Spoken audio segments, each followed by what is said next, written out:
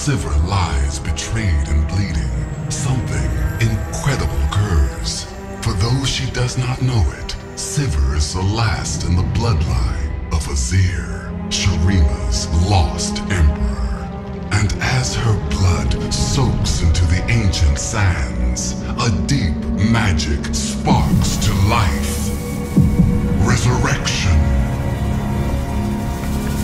First Azir's mind, then his body, snatched back from oblivion to be reborn. Then he sees Sivir, wonders at her face. He sees himself in this daughter of Shurima. In that moment, he has no thought of empires or rituals. He only knows she needs his help. He must take her to the oasis of the dawn, the mother of life. He smells the waters, smells of life. He prays he's in time.